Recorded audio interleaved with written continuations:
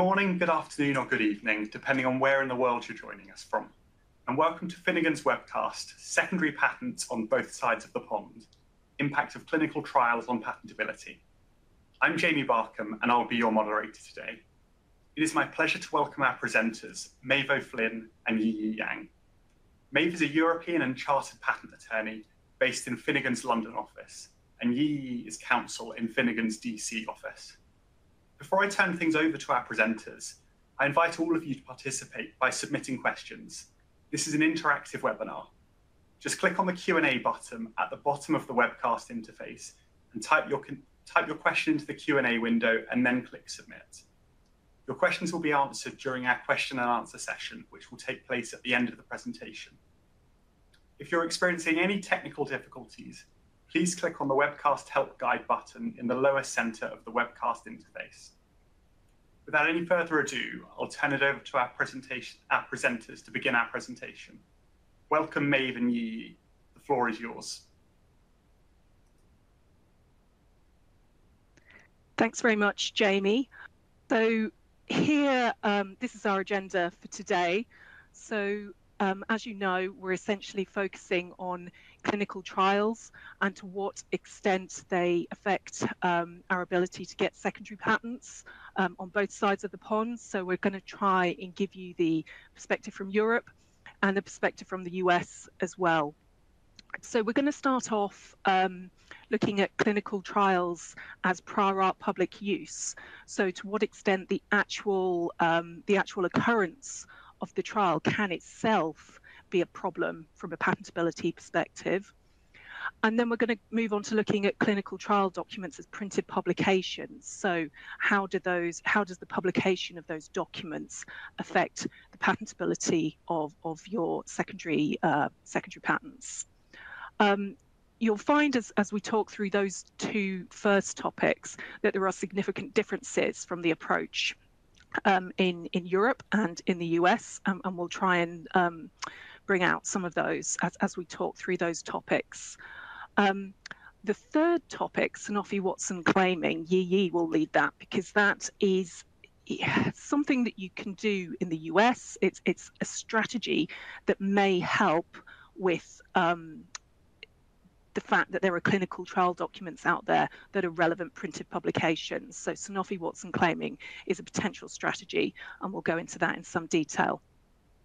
And then finally, we'll finish with a topic where in many ways the considerations are quite similar in both Europe and the US. We use quite different terminology to describe this, but we'll talk a bit about what data you might need when filing your patent application, the ability that you might have to use post-file data in support of patentability, and how that works. So our first topic, clinical trial as prior art public use. I'm going to start here, and I'm going to jump right in with the European case. Most of the discussion from a European perspective, you'll see that most of the slides start with this T number. For people not familiar with European practice, the T at the start of a case number means it's from the Board of Appeals at the European Patent Office. So most of the European case law that I'm going to touch on comes from the Board of Appeals at the European Patent Office. These are important decisions because the European Patent Office decides whether you get a patent in the first place, and the European Patent Office will also deal with any oppositions that may be filed, so post-grant challenges that are filed before the EPO. So these Board of Appeals decisions kind of give you the framework for all those decisions, so before the Patent Office. Of course, from a European perspective, we might also want to consider decisions of the national courts, and going forward, we'll need to also to consider decisions from the UPC, the new Unified Patent Court, which will be very interesting. But today, I'm going to primarily focus on T decisions from the Boards of Appeal at the European Patent Office. So we're starting with clinical trials and how they affect novelty. So is your patent, is the subject matter of your claims novel in view of a clinical trial that took place prior to the priority date of your patent? So does the fact that that clinical trial took place affect the novelty of your claims? Does it take away the novelty of your claims? And this case here, T7 of 07, relates to a specific formulation. It was a contraceptive in a specific micronized form. It's actually a Bayer product known as Yasmin, a particular contraceptive, and I believe there were also interesting cases about this patent family also in the US. But this European case related to the formulation, and the clinical trials were conducted with that formulation, so a formulation that was within the scope of the claims of the patent. Those clinical trials took place before the patent was filed.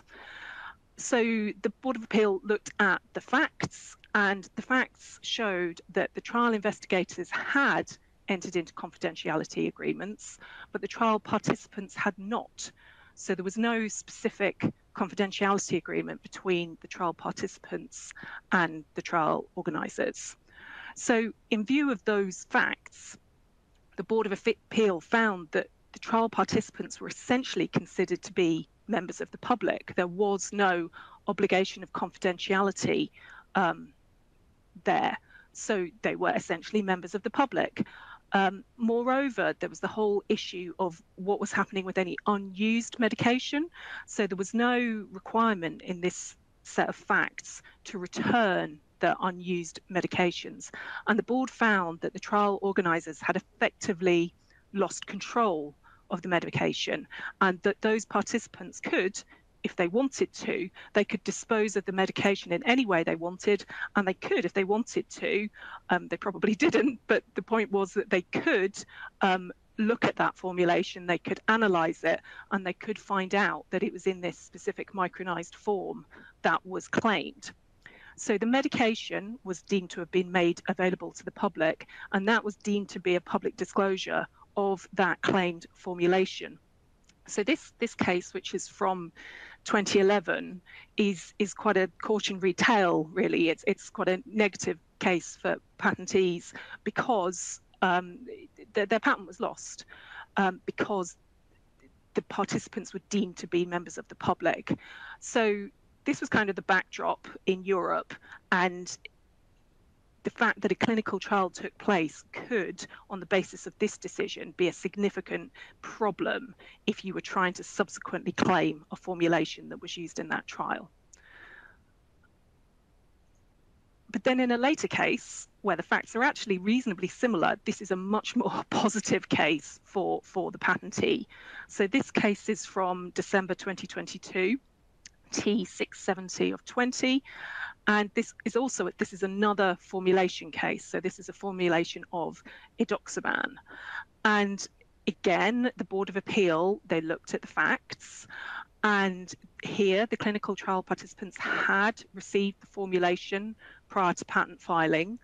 And the opponent essentially followed the kind of reasoning that was in that case we just looked at and said, well, the skilled person, they could have obtained the tablets, they could have determined the active ingredients, and thus these formulation claims lacked novelty. They even had evidence to show that tablets were taken at home by the trial participants, and not all of the unused tablets were returned at the end of the study. But the outcome of this case is different to that last one. So here the board said, okay, the trial participants were subject to implied confidentiality. They were not members of the public. And the evidence that seemed to be really important in this case was that there was evidence before the board that said that the trial investigators, they were following particular protocols. They were carrying out the studies in accordance with EMEA guidelines for good clinical practice. And when you looked at that guidelines, the guidelines required strict adherence with a particular protocol, and that protocol said that all trial participants must return unused medication. So it was pretty clear that the trial participants understood that they were supposed to give the unused medication back, and it wasn't actually determinative that not all of the unused tablets were returned. What was important was that there were obligations, and everything had been carried out in accordance with this protocol. And on the basis of those facts, the board said, well, actually here, no, it's okay. The formulation is novel in view of that clinical trial that took place before patent filing. So things look a bit more positive, but essentially it's going to be fact-based in Europe. If a clinical trial has taken place before the filing of your formulation patent, it arguably is going to be difficult to show that that formulation is novel. You're going to have the right documents in place to show that there was the appropriate confidentiality and the appropriate obligations. So I've just got one more European case before I pass to Yi, who's going to talk about the situation, the analogous situation in the US. But this case is slightly different. It's arguably more about the documents than about the fact that the actual trial taking place. But what's relevant here is that the confidentiality, it's not simply relevant that the participants are under obligations of confidentiality. It's the people that those participants potentially might be speaking to that you might also need to have obligations of confidentiality there, or to show that they exist. So this case related to zoledronic acid for use in a method of treating osteoporosis, and a document was provided to those considering enrolling in the trial, and they were actively encouraged to discuss it with members of their family and their doctor.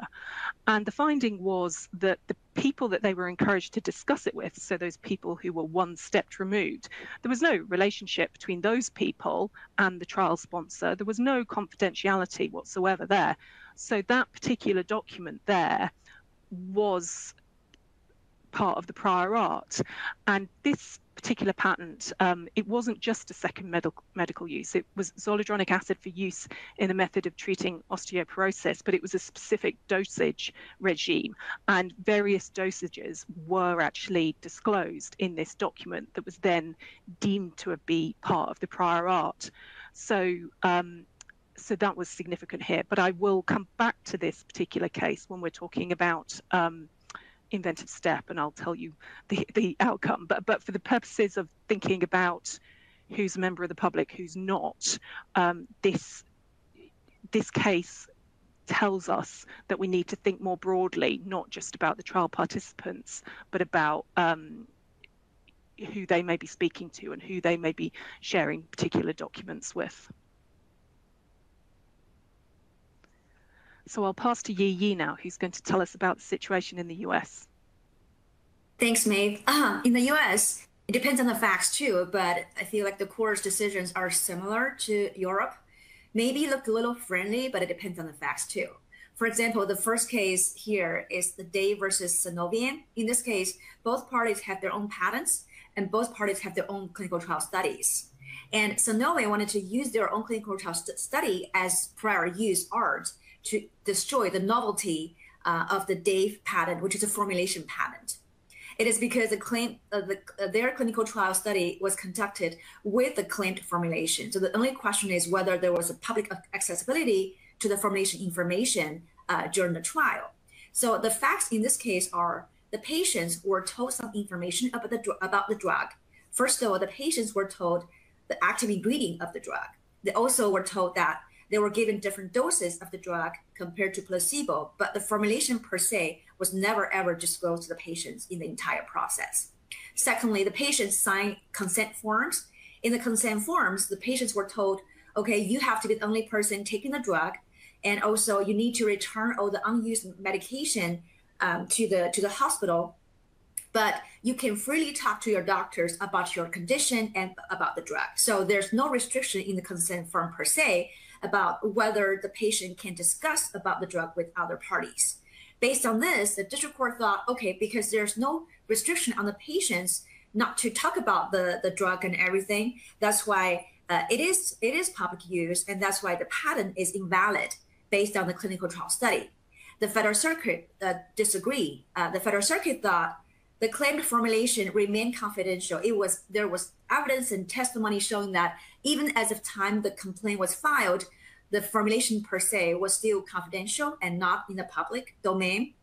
And also, most importantly, the investigators, they signed confidentiality agreements in the clinical trial study. In the confidentiality agreements, the investigators had to make sure they don't talk about this drug or condition with anyone but the patients. And also, they are responsible for monitoring the unused medication. It has to be returned to the hospital. So it was confidential, remained confidential as long as investigators, they were not aware of the specifics, and also they signed confidential agreements. The patients do not have to do that due to their freedom to talk to their doctors to share about their condition. The court also thinks courts have routinely rejected the argument that such arrangement that investigators, but not the patients, sign the agreements of confidentiality, it does not necessarily strip the trial of confidentiality protection or render it accessible to the public. So in this case, there was no public use due to the clinical trial study. But in the next case, the facts are a little different. In this case, the Pravona versus Teva, the Pravona predecessor company shipped the drug sample to a researcher, a professor at a hospital. And in the shipment, they also included a certificate of analysis, which discloses all the components of the drug. And the composition patent, the claims, pretty much limitations are reviewed in the certificate analysis.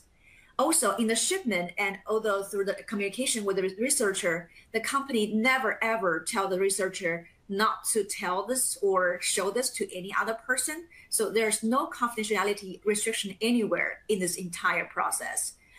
So district court thought, oh, because it only shipped to one person and it's not public use, that's why the patent is not invalid. Again, the Federal Circuit in this case disagreed, because according to the Federal Circuit, unlike the Day case we discussed earlier, where no invalidating patent use was found, here, because the drug was given the researcher without any restriction at all. That's why there's no expectation of secrecy. Importantly, also compared to the Day case, wherein the recipients, patients, are unsophisticated people. They don't know anything about drugs and they don't know formulation, stuff like that. Here, the drug was given to a person highly skilled in art with the full ability to know, understand, and fully disclose the invention to others. Indeed, the researcher told the court that, yes, he also conducted independent analytical testing to further confirm the contents of the drug, which further shows there's a public use out there. Yeah.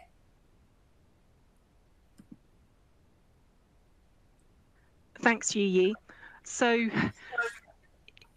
I think the US courts may be arguably slightly more generous, but as Yi said, it is always going to be fact specific.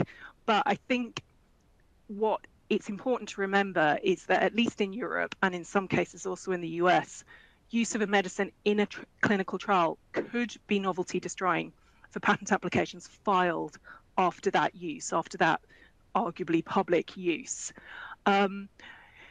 Thinking about it a bit further, this is arguably, the risk is maybe higher for second medical use patents, or indeed for dosage patents compared to formulations. I think in a lot of circumstances, it may be easier to argue that your formulation remains secret. Whereas if you have documents out there and your patients know and their doctors know that they are taking a specific drug for a particular indication at a particular dosage, that's going to be harder to argue that those aspects of the clinical trial were not publicly disclosed compared to the formulation. But even with the formulation, if it's found that you've lost control of the medication, or if it's found, as it was in that T707 case, if it's found that the participants themselves were not restricted by confidentiality obligations, then there is a risk. So this is just something that you need to be aware of when you're about to conduct a clinical trial. It's important to review all patient communication documents. These will be poured over in great detail in patent challenges. So you need to review those documents and make sure that those documents clearly state those requirements to return medication and any confidentiality requirements that there might be. So yeah, just bear in mind that the simple fact that the trial takes place may itself be a novelty destroying disclosure. Yeah, as Maeve mentioned just now, which is true, I think in either Europe or in the US, it doesn't matter if the patients actually return the medication. I mean, you have to have something out there in written form saying they need to return the medication. That's important. Great. So moving on to our second topic. So we're moving on from the simple fact that the trial took place more to looking at the documents themselves that surround the clinical trial. As we all know, there are significant regulatory requirements about publishing these documents or supplying them to the relevant regulatory agencies. So there are a lot of documents out there, and if your patent is challenged, these documents will be one of the first things that the patent challengers look at. So yeah, I'll pass over to Yi, who will sort of give you the basic situation in the US, and then I'll talk a bit about Europe. Sure, thanks, Maeve. In the US, a clinical trial study could be used for inherent anticipation against a later method of treatment patent. For example, in the famous Montgomery case, it's a very famous case.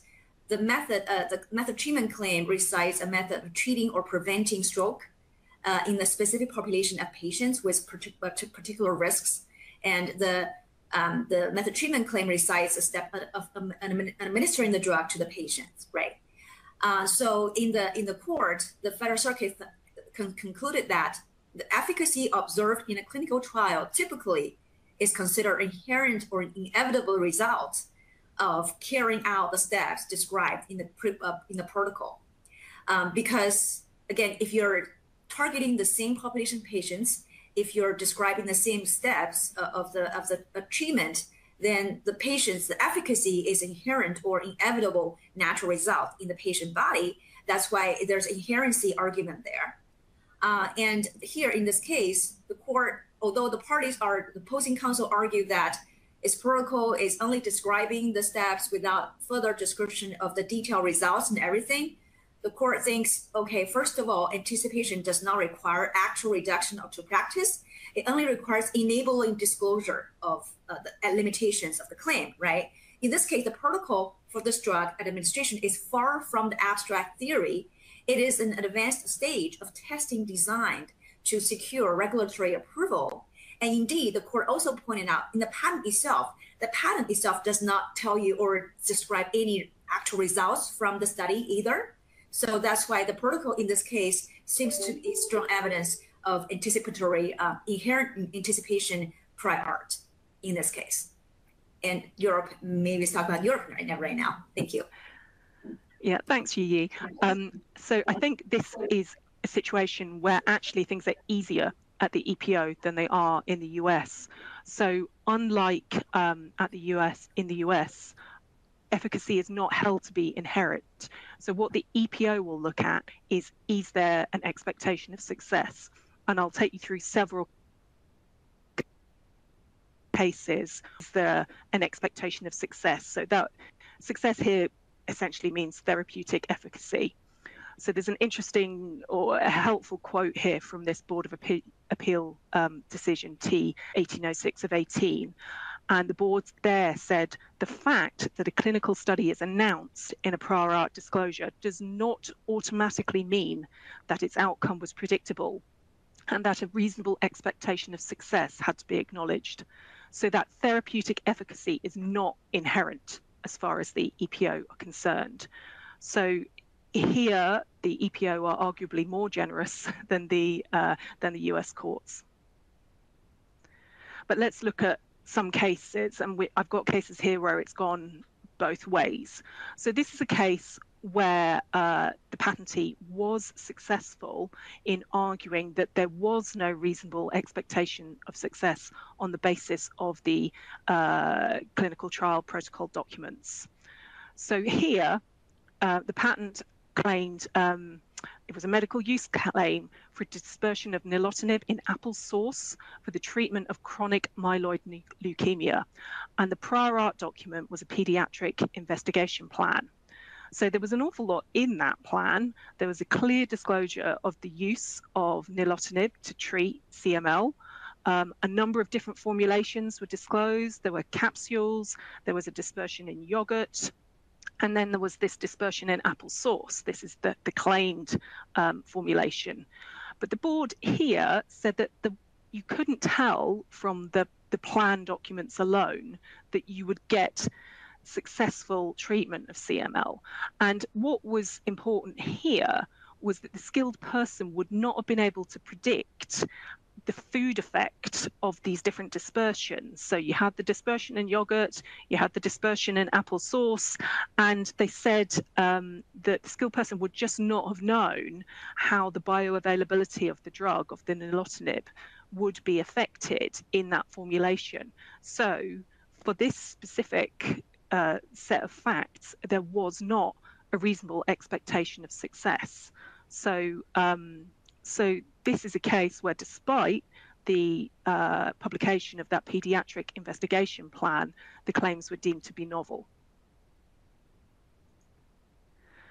But then in this next decision, there was found to be a reasonable expectation of success. So this is the claim, this is the case that I spoke about earlier, the zoledronic acid for use in a method of treating osteoporosis. And this is a particular dosage regime. The drug is administered intravenously and intermittently, and the period between administrations is about 1 year. So as I said earlier, there was this disclosure, there was this document that disclosed the compound, its use in the treatment of osteoporosis, and it also said in that document what the different dosage regimes were going to be that would be tried. So this yearly dosage was clearly disclosed. So you might think that on the basis of that disclosure, well, this claim lacks novelty, but they said, well, no, because the trial protocol does not directly and unambiguously disclose, and that's the novelty test in Europe. So the protocol does not directly and unambiguously disclose the effective treatment of osteoporosis as defined in the claims. So you've got pretty much everything that's claimed, but you haven't got a clear disclosure of effective treatment of osteoporosis. So they said the claim was novel, but then they went on to look at inventive step.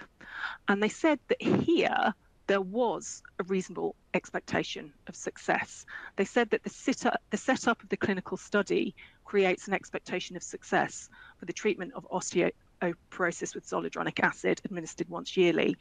And the expectation was not diminished by any disclosure of the prior art. And indeed, they kind of went further than that. They looked at the prior art in a lot of detail, and they said that many of the prior art documents disclosed effective treatment with bisphosphonates, and this zoledronic acid was also a bisphosphonate, and they said that there's no indication that the skilled person would think that the zoledronic acid would behave differently. So in the context of all of that prior art, the setup of the clinical study and those documents that were out there in the public domain, there was a reasonable expectation of success, and as a result the claims were found to lack inventive step. So another case on this topic, was there a reasonable expectation of success? So this case related to a triple therapy regime suitable for treatment of gemcitabine resistant pancreatic cancer, and here there was a published clinical trial protocol describing a phase 3 study. So there was also clearly a publication of the results of phase 1 and phase 2 studies out there. But what's kind of interesting about this case is the board acknowledged that where you have a situation where development of a particular treatment is challenging and success rates of clinical trials are low, the disclosure alone of that treatment regime, so the disclosure alone of the phase 3 study, does not provide a reasonable expectation of success. So here, the gemcitabine-resistant pancreatic cancer, there was a good argument that that particular disease was particularly challenging to treat. So if you're trying to argue a similar case, if you can argue that actually for your particular indication it's harder to predict success, then you may have more chance of arguing that there wouldn't be a reasonable expectation of success. They weren't successful here, and that was essentially because of the phase 1 and phase 2 studies. In the context of that, it was decided that really the skilled person would expect a positive outcome for the described triple therapy. It could reasonably be expected. And one more European case. So this one is a dosage regime, so treatment of multiple sclerosis using an oral daily dose of 0.5 mg of fingolimod. And the prior art reported the results of a phase 2 study that used 1.25 mg. And then there was an announcement of a phase 3 study using either 1.25 mg or the claimed 0.5 mg. And it was held that there was no there was no destruction of novelty here, so that 0.5 mg dosage, even though it was there in the announcement, there was no clear and unambiguous disclosure that actually worked. So the claims were novel, but they also found here that the claims were inventive, and this was despite the fact that there was positive results in the phase 2 studies for the 1.25 milligrams. But what was really important here was that they looked at the prior art, and the prior art taught the skilled person that in order to get effective treatment, you had to reach a certain threshold of lymphocyte reduction of at least 70%. And the prior art also informed you that the skilled person would conclude that with 0.5 mg, you wouldn't reach that threshold of lymphocyte reduction. So on the basis of that, from the prior art, the skilled person would not have expected that this dosage would give you effective treatment of MS. So in that context, it was found here that there was no reasonable expectation of success, and the claims were deemed to be inventive. So in the face of clinical trial documents and the disclosure of those documents in Europe, what can you do? So as we've discussed, the simple fact that those documents have disclosed does not necessarily take away your novelty and inventive step. Your claims may still be patentable in view of those disclosures if you can establish that there was no reasonable expectation of success. And that's going to be easier if you're in an earlier stage of development. So some of the cases that we've looked at have shown that if you're already at phase 3 and there's positive results in phase 1 or phase 2, that may be harder. You might also have more success if you can argue that development of a treatment is particularly challenging. And it's really going to help you if in the context of the prior art teaching, there's some things that might lead you to think that the invention will not be effective. So like in that last case, on the basis of the prior art teaching, 0.5 mg wasn't going to give you that lymphocyte reduction. So if you can explain that, you might be okay. You might be okay even in view of those earlier disclosures. So are you going to be okay in the US? Well, Yi's going to take us through Sanofi Watson claiming to talk about the situation where you may have a disclosure already in the US and a strategy that you may be able to adopt to overcome that. Thanks, Maeve. So in this, again, another famous case here, Sanofi versus Watson.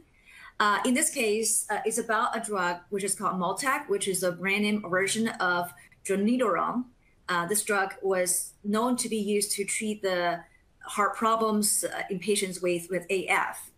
However, Sanofi's own clinical trial studies later show that the drug also has a risk of doubling that mortality rates in patients who have severe heart failure through their own clinical trial study. So that's why in their later method treatment claims, they first of all recite a method of reducing the risk of cardiovascular hospitalization in a patient. And also the claim incorporates the patients that are excluded from the study, which are the patients with severe heart failure, which means the specific population patient they're targeting are patients without severe heart failure. The claim also particularly refer to and specify the risk factors in the group of patients, which has a huge category there. So let's look at their labels. In the labels for the drug, so there's an indication and a usage section usually on the labels. In this section, they incorporate and refer to the clinical study section in the label, wherein the clinical study section refers to at least 4 clinical trial studies carried out by Sanofi. And I can tell you, briefly summarize what they are about. The first 2 are Eurytus and Adonis. Those two studies were conducted in parallel, one in Europe, one in North America area. Those 2 studies were the first studies designed to reduce the recurrence of AF in those patients with AF. But when Sanofi did a post hoc analysis from the study results, they found that the drug was specifically effective in decreasing the hospitalization rate of the patients and death. And in parallel, they also conduct another study to test the side effect of the drug, which is the third clinical trial study called Indomina. Indomina study, in this study, they found that, wow, by the way, in patients with severe heart failure, actually the mortality rate increased a lot. And they had to terminate the study because of the severe side effects. Based on the 2 studies, the 2 pack of studies, they designed the 4th study, which called the Athena study. In this study, they designed the study to detect the drug's effectiveness or efficacy in reducing the hospitalization rate or death of the patients. And also they targeted the particular patients without severe heart failure. So those are the 4 studies. They were all described in the clinical trial section in their label. So in this case, there were two issues before the court. First is infringement. The second is validity. In the validity challenges, Watson used 2 major pieces of prior art. The first piece of prior art is earlier reported results of the first 2 clinical trial studies. And in this reference, it talks about in the post hoc analysis, for the first time, dronedarone was found to significantly reduce the rate of hospitalization or deaths. The second piece of prior art is the inventor's own publication. In this publication, they describe the rationale and design of the later Athena's trial. And in this article or publication, the inventors concluded that it was expected that the treatment with a compound will result in significant reduction in the need of rehospitalization for cardiovascular reasons. We'll come back to this later, but let's talk about the infringement first. So as you all know, in the US, to show induced infringement, you have to show that the defendant possessed specific intent to encourage another's infringement. So there has to be intent, and also it's only liable when there's an express encouragement for the physicians or patients to carry out the steps of the claimed invention. In this case, when there's a label from the generics, usually the generics, when they wanted to copy the brand name, they need to copy the entire label of the brand name. So it requires intent to encourage, it depends on the label, and label language must encourage, recommend, or promote infringement. So in this case, remember, in this case, Sanofi's label they incorporate the clinical trial study section into their indication and use section, right? So the physicians will look at the indication section and provide instructions to the patients. But this section incorporates the clinical trial study section wherein the Athena trial was described, wherein the specific population patients was described. That's why in this case, the court found, well, the label encouraged you to treat the particular indication in the claim and also to target the specific population you claimed reside in the claim as well. And because most of the prescriptions were for patients with a claimed risk, that's why the court also found there's no non-infringement, substantial non-infringement uses, such that there's also contributory infringement as well in this case. Now let's go to the obviousness validity of the patent. So the huge dispute was actually not on the motivation to treat the patients, because that has been disclosed. It's about reasonable expectation of success. So in this case, there are a battle of experts from both sides, and the district court credited Sanofi's expert testimony. According to Sanofi's experts, reference number 1 only talks about the two earlier studies, which were not designed to investigate reduced hospitalization. Actually, they were designed to reduce the recurrence of the AF in the patients, right? So only the post hoc analysis was talking about the results, suggesting only a potential reduce of hospitalization without showing any expectation of success in the description. That's why prior number 1 does not provide the needed expectation of success. And regarding the second piece of prior art, well, the inventor themselves said it is expected that the treatment with this compound will result in a significant reduction in the need of rehospitalization for cardiovascular reasons. According to Sanofi's expert, it can be understood as nothing more than a statement of the hypothesis of what is being tested at trial, because at the time, the results of the trial did not come out yet, right? It's just that the inventors kind of optimized, their hope, but it's the hypothesis. It's not a real tell you anything whether it's going to be successful or not. The Federal Circuit said they trusted or they credit the testimony of Sanofi's expert and found that in this case, it is not because of the simple hypothesis of the result does not give you any actual data or anything solid evidence to support the success, expected success. Indeed, remember we talked about there's a clinical trial study where Sanofi tested side effects. The trial has to be terminated because of a severe side effect. So that shows it may not be successful. And also even the EMA, the European agency, also mentioned the failed clinical trial study in this case, saying warning about the use of the drug in the patients before the Athena trial decision outcome came out. So in view of all the other evidence showing the unpredictability and potential failure of the trial, that's why the Federal Circuit concluded in this case, there's the reference number 1 and number 2 in combination does not render the claim obvious. And why does it matter? Because if you look at the Orange Book listing here, the first 2 rows are composition patents of the patent of the drug, and you can see that they both expire in 2018. While the third one, which is the method treatment claim, it does not expire until like 10 years later. It gives the patent owners 10 more years of protection on the market. And Finnegan, we also prosecuted a lot of claims, throughout our practice. And there's one example where we used the Sanofi style claims, and in the argument, the PTO we succeeded. It's another successful example. So in this patent, the claim recites a method reducing the rate of composite endpoint of cardiovascular death, MI, or stroke in the patient. Here we recite the patient populations, specific patient population based on the clinical trial study. We also talk about the administering method wherein the rate, we also incorporate the endpoint of the clinical trial study into the claim drafting. So in the file history, the examiner initially rejected the claim. He said it was obvious because there's an article published. There's an article that disclosed the design of the clinical trial study.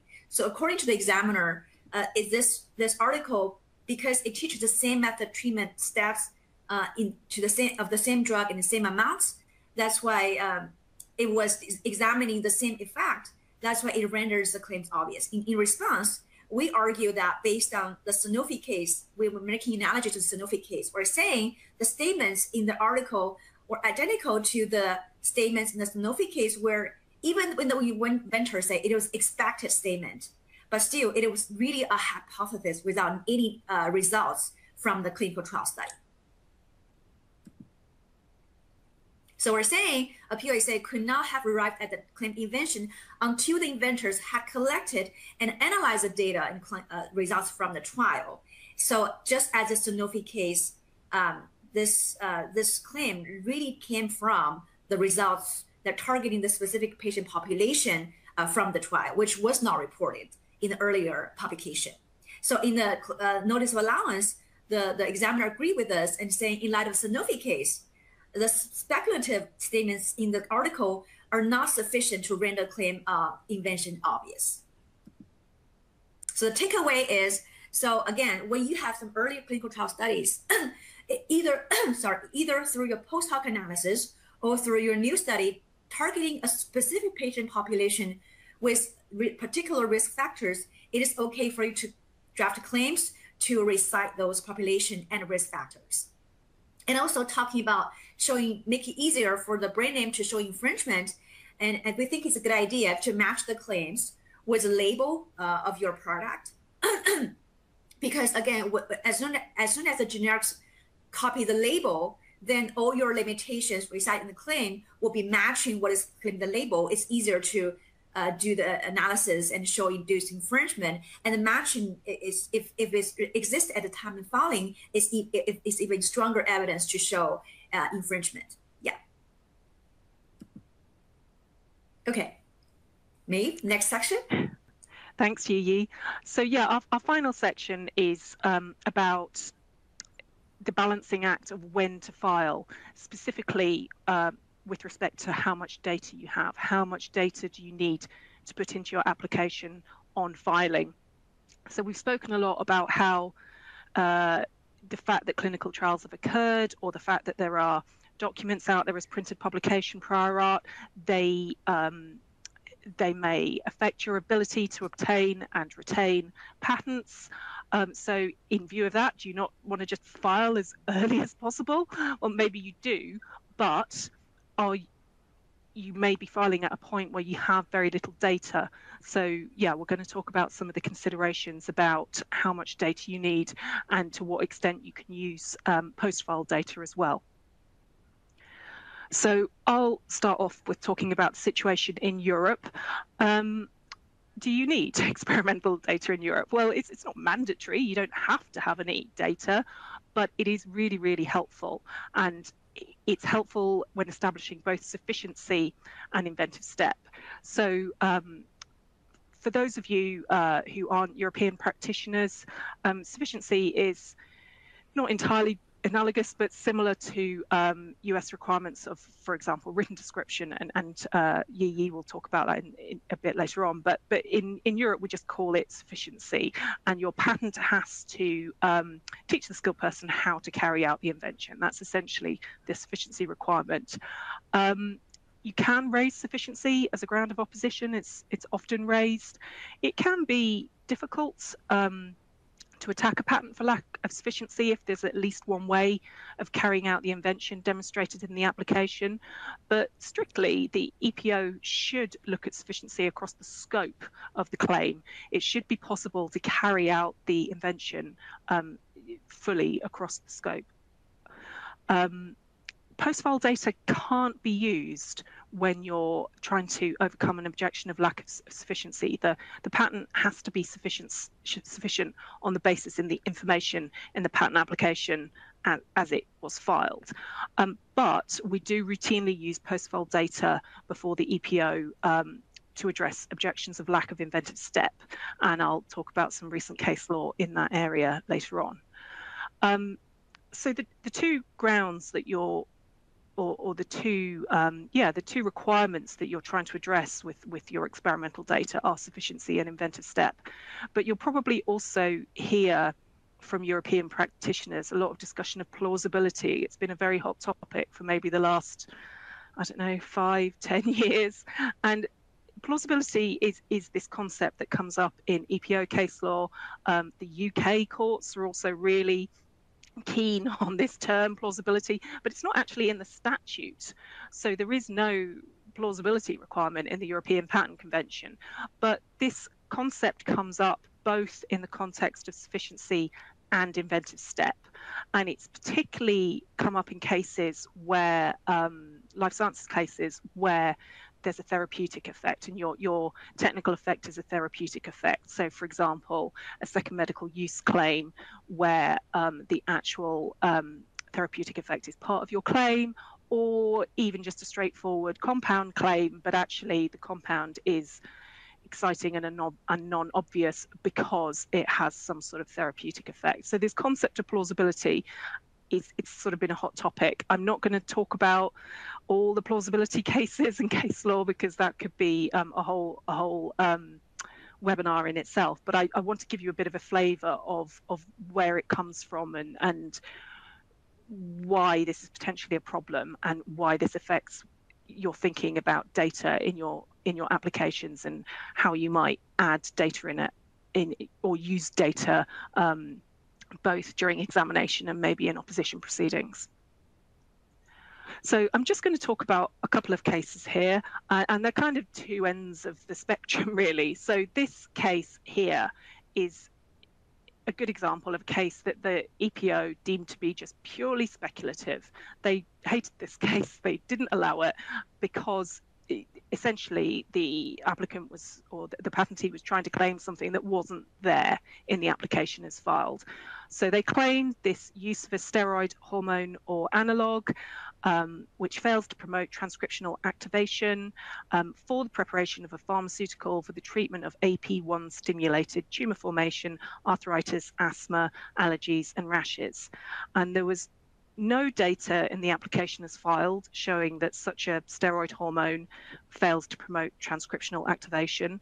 And there was no data in the application as filed indicating that a steroid hormone could have any impact on any of the listed specific diseases. And the board concluded that here, the description provided, there was no more than a vague indication of a possible medical use. And this was a situation where even if you filed, you used post-filed data, there was such a fundamental insufficiency of disclosure of the subject matter that the patent was insufficient. It did not reach the sufficiency threshold. So this is just a cautionary tale that if you have a really speculative application, you're probably going to be lose for lack of sufficiency. You're probably not going to be able to establish that the patent meets that sufficiency requirement. But then we have this case, T1616 of 09, and here, again, there wasn't much experimental data, if any, but here there was sufficient information in the application as filed that the claimed treatment was plausibly disclosed in the application. So here, the claims were directed to medical uses of a combination. So there was a DNA methylation inhibitor and an anti-neoplastic agent. And the medical use was for treating a disease associated with abnormal cell proliferation. And the board concluded here that there was absolutely no reason to doubt that these agents would have a role in controlling abnormal cell proliferation, both in cancer and in other diseases. And the claimed therapeutic effect was already known to the skilled person at the priority date, and there didn't have to be further demonstration. There didn't have to be experimental data in the application as filed. So the claimed treatment was plausibly disclosed on the basis of the specific facts here. So your application can't be purely speculative, but it can be the case that you don't need much data, or indeed any data, if under the circumstances, for example, a particular combination it would be clear to the skilled person that you would get that claimed therapeutic effect. Yeah, and I'm going to talk briefly about G2 of 21. I see that we've just had a question on it, actually. G2 of 21 was I suppose I was going to say long awaited, but it was certainly eagerly anticipated.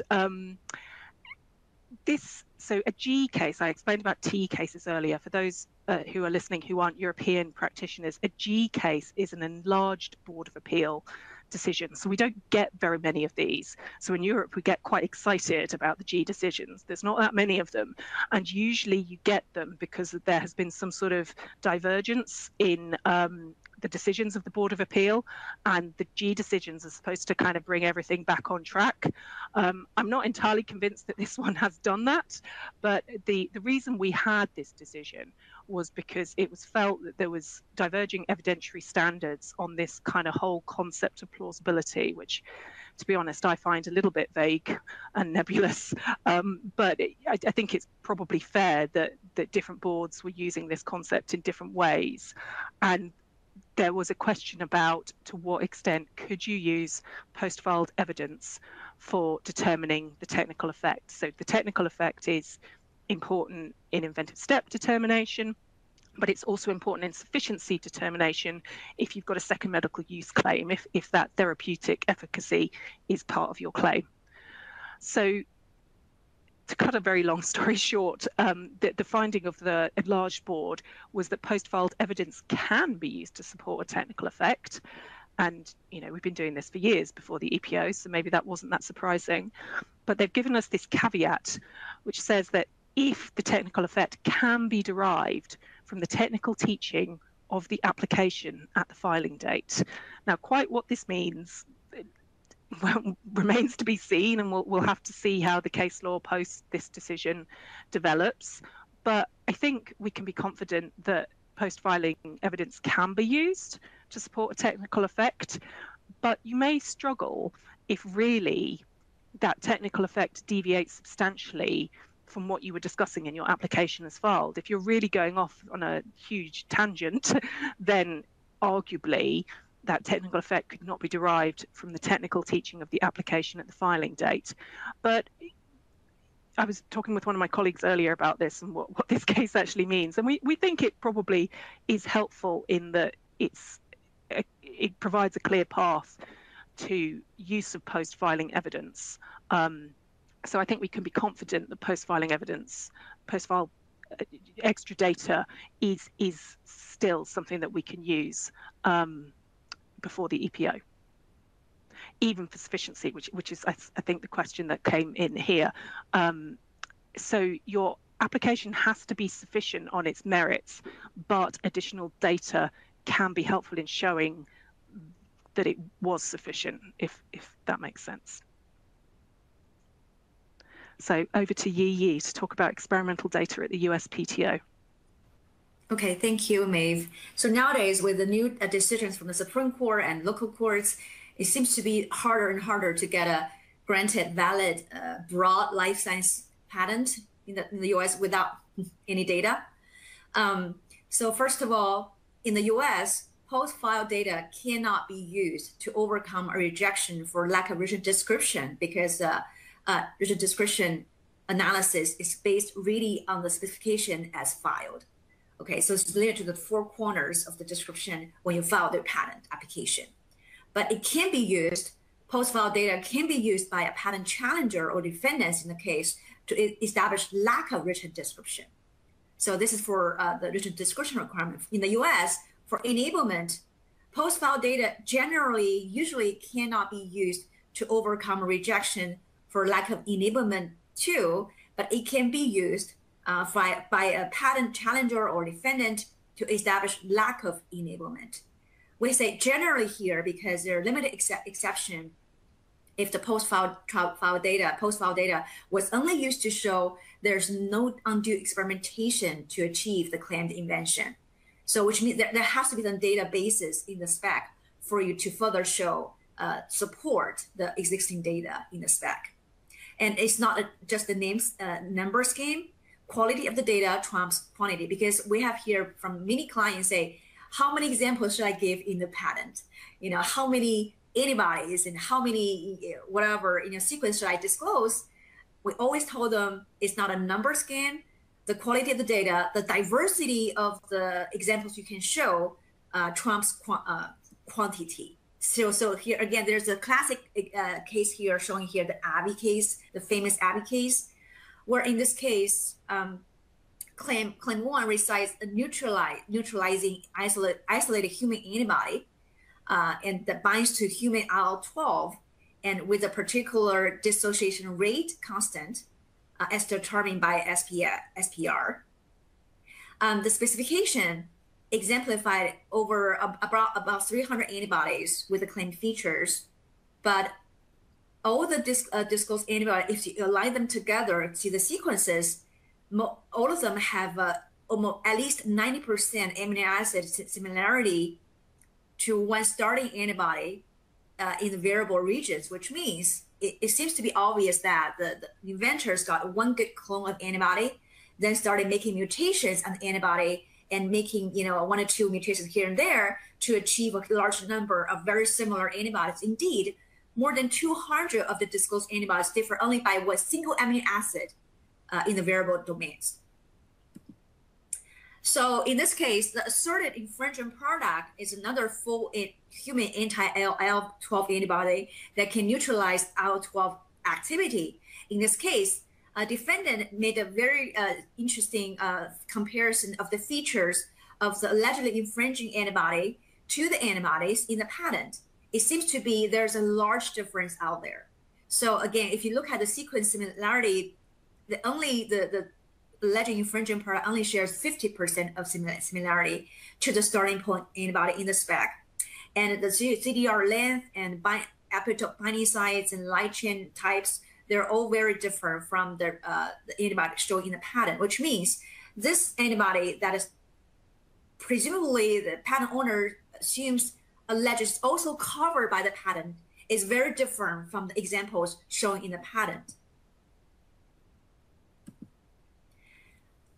In this case, the courts announced that, okay, given the facts, the claims are invalid for lack of written description. First of all, the court understand, yeah, there are a lot of examples you give, but again, you can imagine if you're talking about you're trying to draw a fence by your patent around the genus, right? If you only present a small population of examples, at a corner of the genus, they're very similar, very close to each other. There's a large area in the entire territory that is not described that you failed to show your possession of when you file your application, especially compared to the infringer's antibody. So that's why, because Abbey's patent only described one type of structurally similar antibodies, and those antibodies are not representative of the full variety of the scope of the genus, that's why it failed to sufficiently describe the invention at the time invention. That's why the patent is invalid. So again, practical tips from this kind of cases is be realistic, because speculative applications without any data support may not result in strong patents. Even if the examiner allows it in the future, you have to defend the patent at the court or before the PTAB, and the challengers will be merciless when they attack their patents and try to pick the 112 flaws. And if your patent data is narrow or inconsistent, is not perfect, it's worth waiting while you have better data. We always say it's a difficult balance between early filing date and the strength of the patent. Because, for example, if you have good in vitro data, right, but you don't have any animal model showing treatment of the disease, maybe it may have a hard time to convince examiner or the judges later on that somehow why your data can support treatment of a particular disease you're trying to target in your claims, right? But on the other hand, if you have, if you wanted to keep your claims scope narrow, then you may not need so much data to support entire scope of the claim. Really, it depends on the balance that, through the discussion with inventors and your patent attorneys. And then for the data you do have, be explicit about the significance of the data, just like Maeve mentioned just now, because you have to show the therapeutic perspective. You need to convince the future, in the spec, you need to insert some language to indicate the therapeutic perspective of your earlier data. And if there are inconsistencies, be prepared to explain the inconsistencies, such as the different cell lines or different animal models. There need to be some rationale behind the inconsistencies such that you can use all the data without conflicting yourself. Is this still my slide? I'm just curious. Yeah, I can comment here, Yi, or you can start. Sure. But I mean, to be honest, I think that the thinking about data is essentially the same, whether you're talking about Europe or you're talking about the US. We use different terms to describe why you need the data. In Europe, we talk about sufficiency.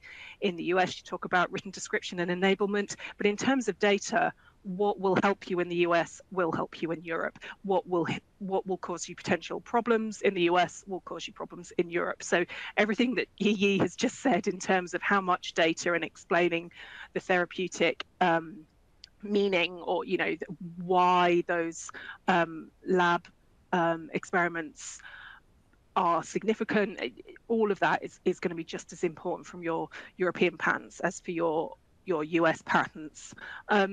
You also want to think about your claim scope and the structure in the context of your data. This is, I suppose, maybe more of a European consideration, because if your examples are actually quite narrow and they're clustered in a particular area, but the way that you've structured your application and your claims is that you've got really broad claims and then you've got specific species. In Europe, it's going to be quite hard to get claims of an intermediate scope because of the EPO's really strict approach to added subject matter. So when you're putting together your claims, when you're filing the application, and when you're putting together the application, think about having claims that really are a good representation of what's in your examples. So are your examples within the scope of your independent claims, and at least some of your dependent claims? Really think about those dependent claims. Are they supported across their scope by those examples that you have? Have you got nice fallback positions if you are accused of not being sufficient across the scope? So yeah, in terms of post-filing data, remember that there are some circumstances where post-filing data may not help you, may not save you. So if you've got a significant sufficiency issue in Europe, you may not be able to rely on post-filing data. If your patent is fundamentally insufficient, and as Yi has just explained, as the patentee, you can't use that to satisfy the written description requirements before the USPTO. You might be permitted under narrow circumstances to prove enablement in the USPTO, but as Yi has just explained, that may be tricky. So going back to why we're talking about this in the first place, you need to be really thoughtful about what data you have, and is it the right time to file? And it's really tricky, and it's difficult to know what else is going on. Are your competitors filing applications in a similar area? Are there academic groups who are just about to publish things that are going to be relevant? What are your regulatory colleagues doing? Are they about to make loads of submissions to a regulatory agency in another part of the world somewhere? So it's not straightforward, but being thoughtful about it and not always thinking that you can rely on post-filing data is wise.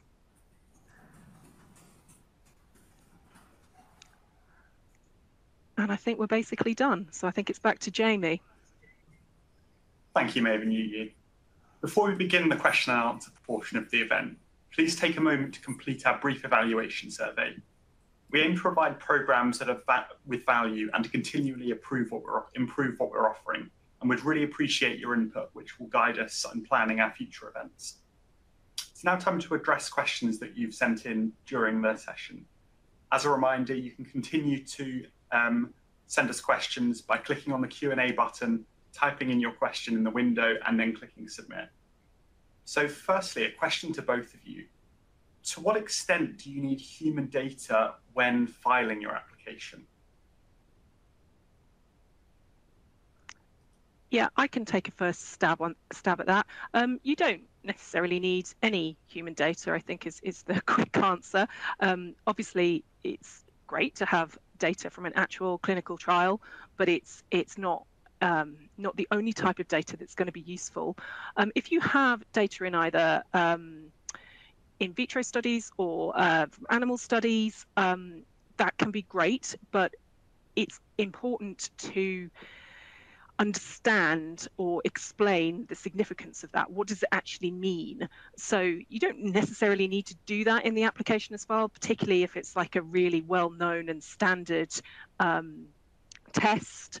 But I think it is just good to question your inventors and say, well, does this necessarily mean that it's going to be effective in this particular indication, in this particular disease? Why can we assume because we've had these results and these particular cell lines that it will necessarily treat that illness? So I think it's good to investigate that a bit further and maybe provide a bit of explanation in your specification about that, or at least have some documents on file that show that there's a very clear understanding by the skilled person that those particular results indicate a particular type of efficacy.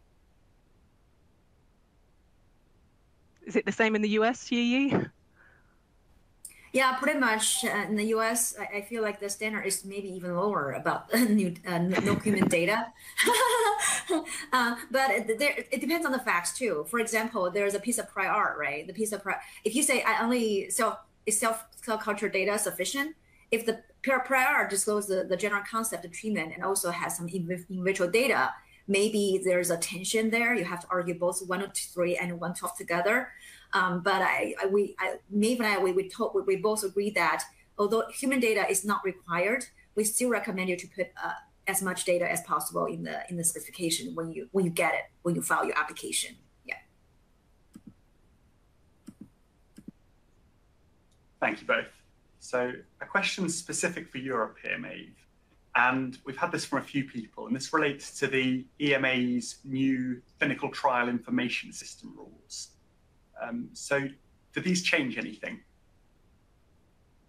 Yeah, I think they do.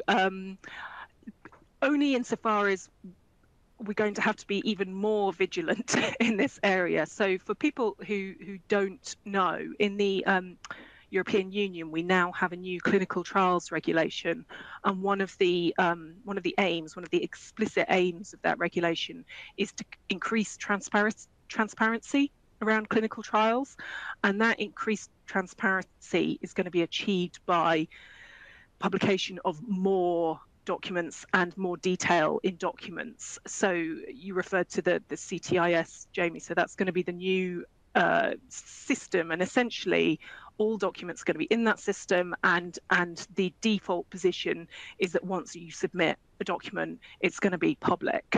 So these are documents that you're submitting as part of your clinical trials conducted under the auspices of the European Medicines Agency, so clinical trials carried out in European Union countries. So the standard will, or the default position will be that you have to publish more.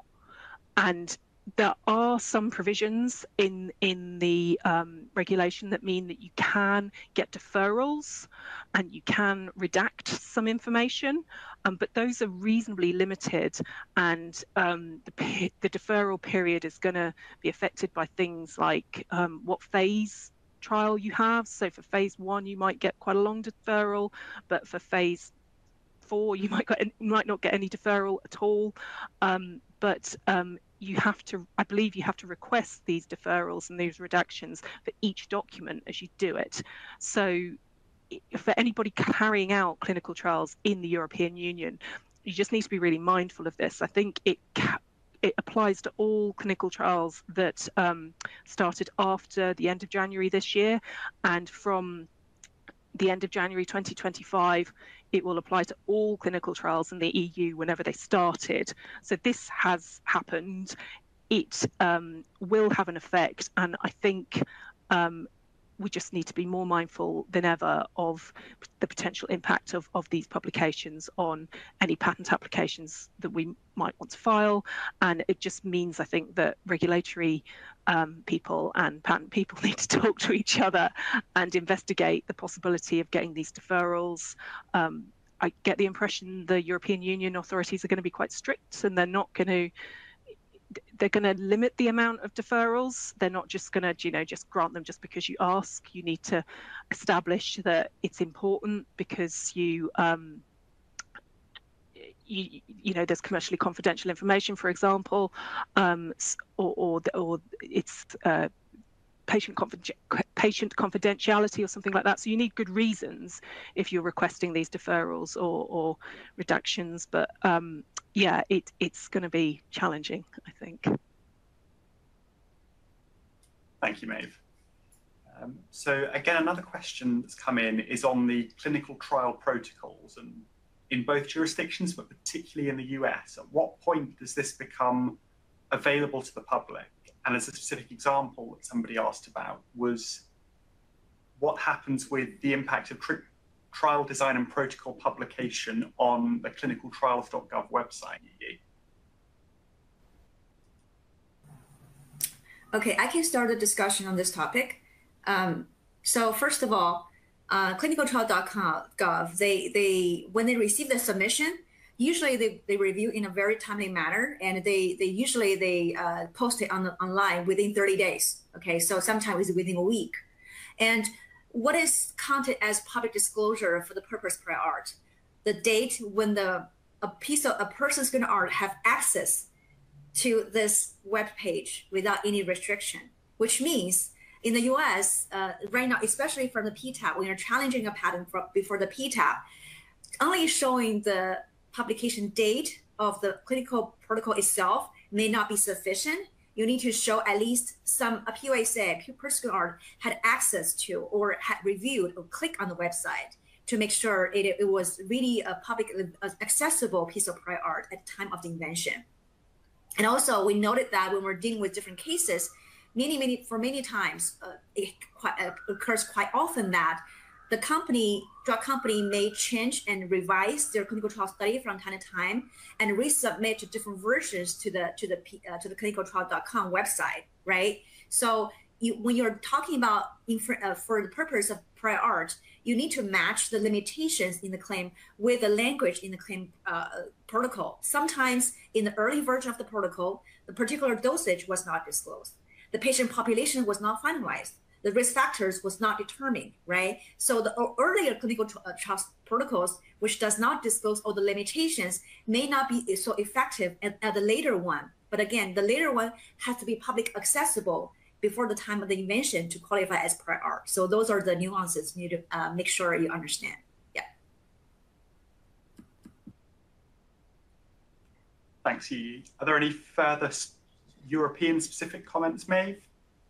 Yeah, I think with the new increased transparency in Europe, if your company is submitting things to the European Medicines Agency, I would just assume that they're going to publish them really, really quickly. I don't know. I don't have an equivalent. So Yi said that in America, it's typically about 30 days or within 30 days. I would expect that in Europe, things are going to be published very, very quickly. So do not assume that you've got any kind of lag or any additional bonus time once you've submitted it. I think just assume that once it's out of your hands and in the hands of the regulatory authorities, publication is going to follow very, very quickly. Thanks. And if we assume that this trial or this protocol does publish and does disclose what you want to claim, are there any sort of grace periods that exist, particularly in the US, that could be used to overcome that? We believe it can be counted as the inventor's own publication because that's their own submission to the government website posted, right? So we believe, at least I believe, that the grace period still applies. That's why determining the date when it's available to the public, the person's R is going to be crucial date because you're going to use that to compare to the filing date to see whether you passed the one year grace period already. That's why, again, there's a tension. It's safer to use the earlier publication of the protocol, but the earlier protocol may not have all the language you need for the challenge. Yeah, and from a European perspective, we don't have a grace period. There is no grace period, even for the inventor's own publications. So do not assume that you're going to be able to rely on a grace period, because it simply doesn't exist. Great. And again, moving back to the US and these Sanofi-style claims. So Yi, in the situations like in the example you gave, were there earlier applications with broader method of treatment claims?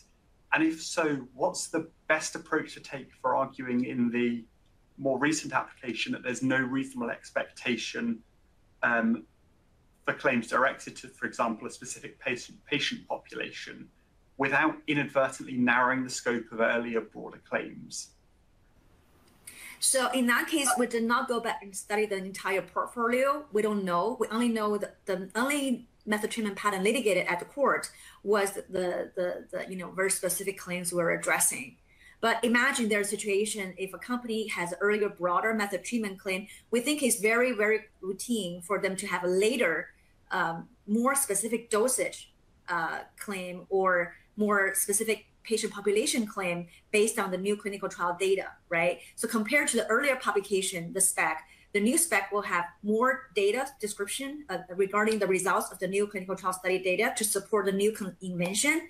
So we believe that there's no such tension as long as you can argue to the examiner or the court later on, say, my new invention was not obvious over the earlier one because this is based solely on the unexpected new results we achieved in the clinical trial study. And also if you have additional evidence to showing the entire field is kind of unpredictable and difficult, that's even better to support your lack of reasonable expectation of success and to defend your obvious case against your own earlier broader claims. Thanks, Yi. And Maeve, early on in the presentation, you spoke about how clinical trials had been considered with regard to claims that were composition for use claims. Can you comment briefly on the concept of method of treatment claims in Europe? Yeah, I can comment on that. So under European practice, we essentially don't have method for treatment claims, that they're not permitted. Instead, we use the second medical use format. So that is composition X for use in the treatment of disease Y. That's essentially how such claims are formatted in Europe. We used to have the Swiss form claims, which was the very complicated, and I can't even remember it now, manufacture of the process for the manufacture of a medicament, something along those lines, which was much more complicated. But now we simply have compound X for use in the treatment of disease Y. Or you can have a first medical use claim, compound X, for use in the treatment of disease, just sort of broadly.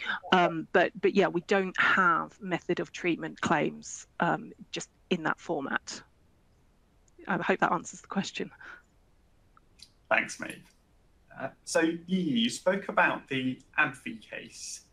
Did the court in that case invalidate the patent under 102 or 112? 112 for lack of written description support. Great, thanks. Due to the breadth of the claim. Yeah, just purely due to the breadth of the claim. That's why nowadays people are very cautious when they're drafting those kind of broad claims. The chances is unlikely to be allowed or withstand remain valid after the court challenges. Yeah. Great. And Maeve, as you mentioned at the start, a lot of what you've spoken about today has been focused on EPO case law, on the decisions of the boards of appeal. Can you provide any sort of comment on what might, or comment on national stage court proceedings, or potentially even the Unified Patent Court that's now come into effect? Yeah, I can comment on that.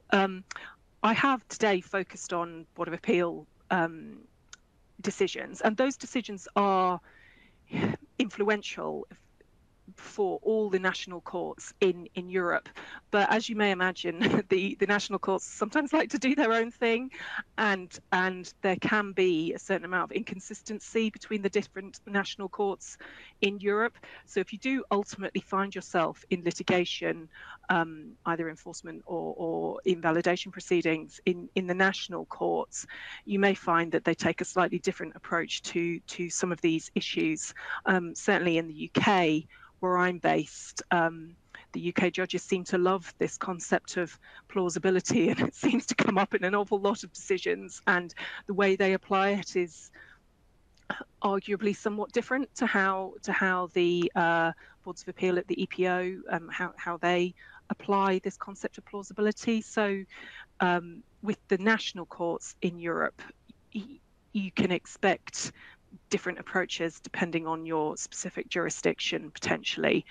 The UPC will be interesting. So as I imagine most of the listeners are aware, we've only had the UPC, Unified Patent Court, from June this year, and we're still sort of awaiting substantive decisions. So it'll be really interesting to see what kind of decisions they take on some of these matters, whether they really follow the Board of Appeal decisions, or whether they take decisions more akin to the national court decisions, or whether they just find their own path. That will be very interesting. I think some of us thought that maybe there wouldn't be much life sciences litigation before the Unified Patent Court, and that life sciences companies would be a bit scared of it. But actually, we've already got some life sciences cases, and there is actually going to be already Sanofi have filed revocation proceedings against an Amgen patent, and there's a kind of a reverse. So there'll be revocation proceedings and infringement proceedings on the same patent. So that will be really interesting, and possibly issues of claim breadth will be important there, and issues of sufficiency will come up in that. So it'll be really interesting to see what the UPC thinks about some of these issues. Thanks, Maeve. I think we have time for one final question, and this relates again specifically to Europe. It was asked to earlier clinical trials. So, see, typically the standard with phase 1 trials is that they are done in healthy subjects. But when phase 1 trials use diseased patients, do you think this has any impact on how the EPO will view the disclosure of the trial taking place? Yeah, I think maybe it doesn't necessarily change things, and the EPO, Boards of Appeal, would look at it in the same way on the basis of the facts. And they'd still consider, was there a reasonable expectation of success? So I think it would be the same considerations. I don't think it would be viewed in a substantially different way. I'm not sure that's the best answer, but yeah, I think it would be similar considerations. And maybe I'll think about that one a bit more and respond directly to the person who asked it. Sounds great. Well, thank you very much, everyone. Sorry, I wanted to add more additional thoughts about the post-filing data. I just forgot to mention just now, like in the file history, when the examiner raised 1 or 3 rejections, sometimes the applicant can also submit post-filing data to compare, the invention, whatever drug, versus the prior art raised by the examiner, to side-by-side compare the superiority and show the superiority of the claimed invention. That is allowed. Yeah, just in addition to the 112 topic. Thank you, Yi. Well, thank you everyone for attending today's webcast. This presentation will be available on demand in the next week, so please do look out for an email from us with the access link. This concludes today's Finnegan webcast, and thank you all for participating.